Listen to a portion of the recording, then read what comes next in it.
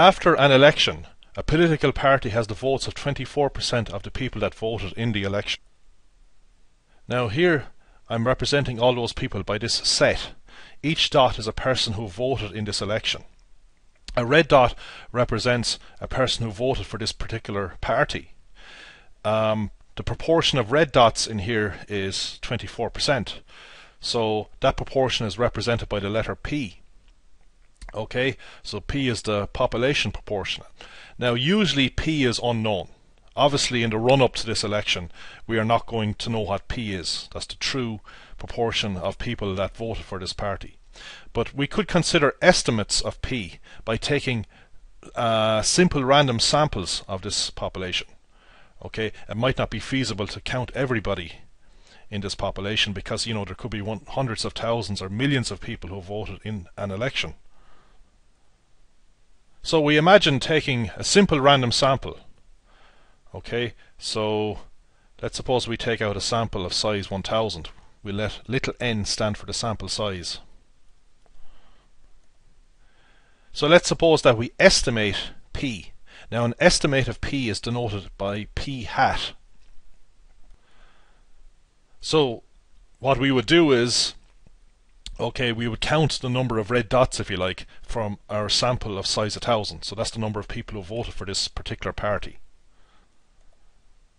Let's suppose that we found that 229 of them voted for this party. Well, if we work this out, the estimate for the population proportion P hat is 0.229.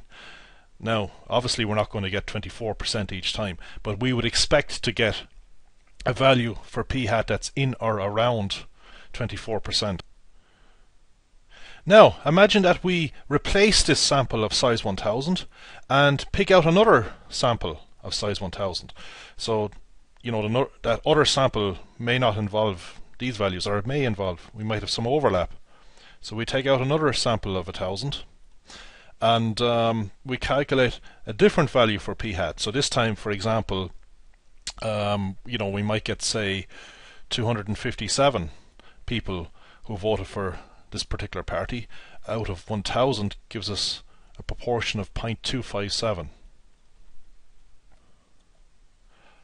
So we do this process indefinitely. We're sampling with replacement.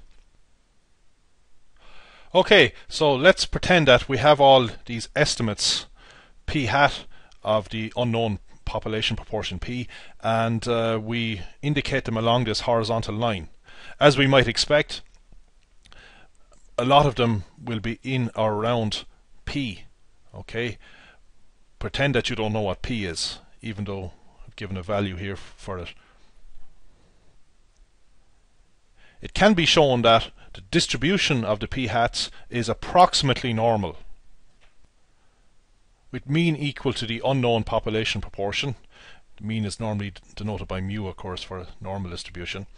And sigma, the standard deviation, is given by this here.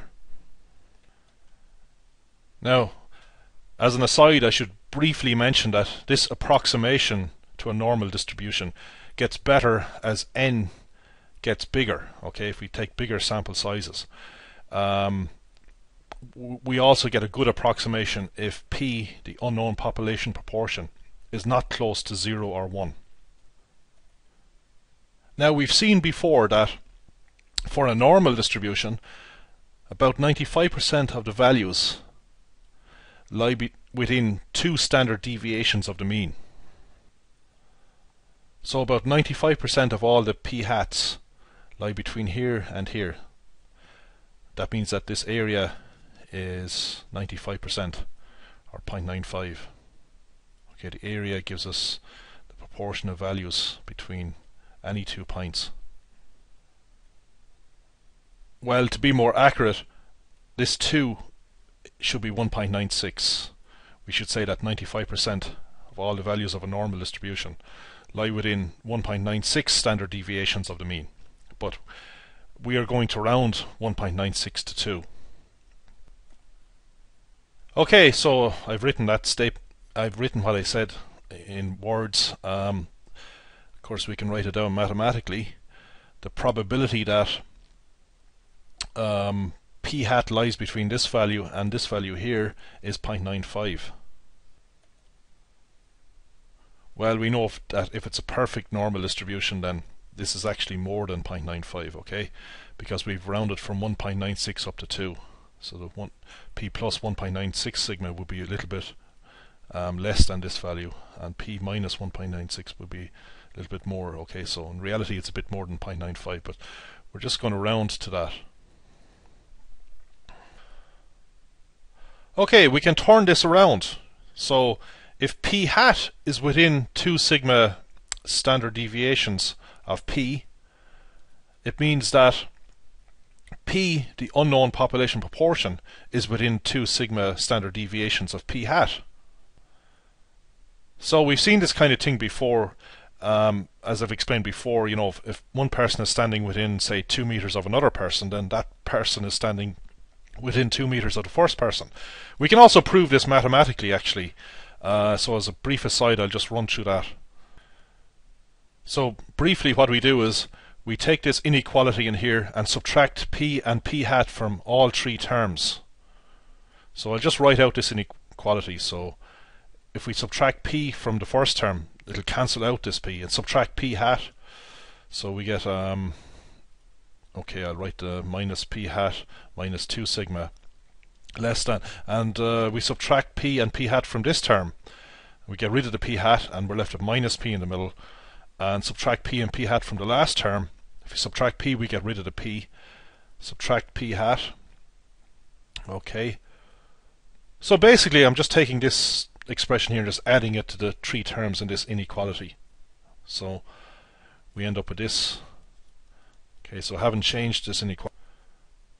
And the last step is to take this inequality in here and multiply all 3 terms by minus 1. So the first term becomes p hat plus 2 sigma. This term becomes p. That's what we want. We want p in the middle. And the last term becomes p hat minus 2 sigma.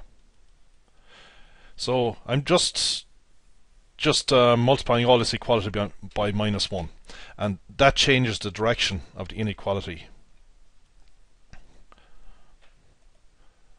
Now we can turn this around, of course. We can write this thing first, less than p, and p in turn is less than this here. So that's exactly what we have up here. Okay, so now we found a 95% confidence interval for p. Okay, it comes from these 2 terms here. So the probability is 0.95 that the unknown population proportion p lies between p hat minus 2 sigma and p hat plus 2 sigma. Okay, 2 sigma is called the margin of error for p. So if we put p hat at the center of this interval, this is p hat plus 2 sigma, or p hat plus the margin of error, and here we have p hat minus the margin of error. Okay, here's our 95% confidence interval. So p is somewhere in here. Okay, so this is the margin of error, which is the maximum distance that our unknown population proportion p could be from our sample proportion p hat. So we just take a single sample and calculate p hat, and you know, we can then just get the 2 sigma. The 2 sigma, of course, is this distance here, which of course is the same as this distance here. So what about 2 sigma? Well, we saw a formula for sigma earlier. Okay, we showed this without proof. We can greatly simplify this, actually, as we'll soon see. So we multiply 2 by it, but you can see a big problem with this formula. It involves p, so we need p to calculate it. But if we need p, then we don't need to get a 95% confidence interval or the margin of error for p, because if we know what p is, we're done. Okay, the point is that we do not know what p is. So this may be the correct margin of error, but it's obviously useless to us, because if we know p, well, we don't need to do any of this stuff. So what is done is we replace p with its estimate, p hat. We do know what p hat is. That comes from our single sample. So that's why we have just approximately equals here. Okay, so we get our sample, calculate p hat, n is the sample size, and we're done. We have our margin of error for p. However, we can have a much more simpler version of this actually. It turns out that this thing here can be approximated by 1 over root n, and I'll explain why that is so later. So if we use 1 over root n, then we don't have to plug in for p hat. So let's do a quick example. Let's use this value here for our p hat. Okay, so again we pretend we don't know what p is. I've written down it as 0.24. Okay, so with this is our estimate of p. Let's get the margin of error, so we just plug in 0.229 into this formula. Or alternatively, we can just work out 1 over root n, where n is 1000.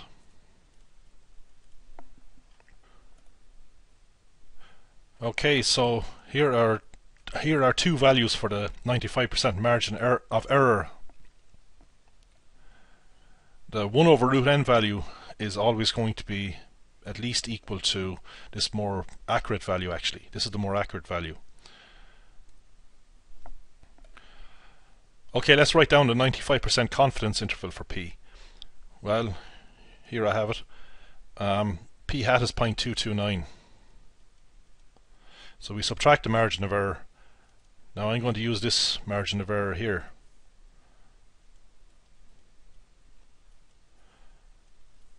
And we take our estimate p hat and add on this margin of error. Right, so there we have it. So the probability is 95% that p lies between these two values. Well, we happen to know what p is. We happen to know that p is 0.24, and as you can see it does indeed lie between those two values. But if we don't know what p is, we can say that 95% of the time p will lie between these two values. Okay, so here are our two margin of error formulas. Well, they are 95% margin of error formulas for the population proportion p. Since this one is bigger, well, it's a more conservative estimate. So this gives us more than 95% confidence. Now, as an aside, I want to briefly mention how this simpler form of the margin of error comes from this more complicated form. To do this, we consider this quantity inside the square root sign. Now, p hat is a number running from 0 to 1. Okay, it's an estimate of a probability, and a probability cannot be greater than 1. So actually, there's no point in showing all of that. So we graph it. We draw the graph of this thing. Well, this is just a quadratic. It's p hat minus p hat squared. So it's just a graph of a quadratic function. It's quite straightforward to work out. Since the square term is negative, you see that we have an inverted parabola. You know, it has to pass through 0 and 1. When p hat is 0, this is 0. When p hat is 1, this quantity is 0. Now let's consider the maximum value that this quadratic can have. Well, we could do some calculus to work this out, but it's quite easy to see that the maximum value occurs at this value here. By symmetry, this value here is a half. Now this value is not important. The value of p hat equals a half gives us the maximum value for this expression.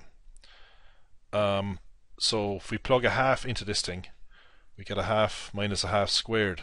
Well, that's a half minus a quarter, which is a quarter. Okay, so we are interested in taking the maximum possible value of this quantity.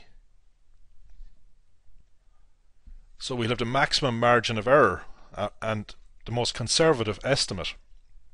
Okay, so we just plug a quarter into this thing here. So we have the square root of a quarter, which is a half. 2 times a half is 1. So we end up at 1 over root n, this simpler formula for the 95% margin of error of a population proportion.